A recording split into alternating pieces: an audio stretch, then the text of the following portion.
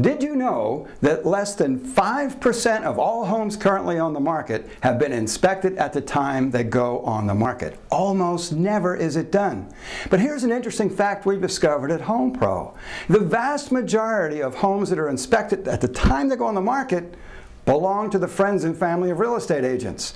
You know it's good. You know it's a benefit to the transaction. You know it speeds negotiation. You know it reduces repair requests. You know it nets more money in less time.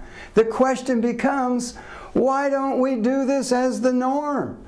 We've seen houses nearly fly off the block when they had that differentiator in the front yard. Yes, it had your dutiful and beautiful sign, but it also had the home inspector sign that says pre-inspected, warranty protected. How's that make that buyer feel?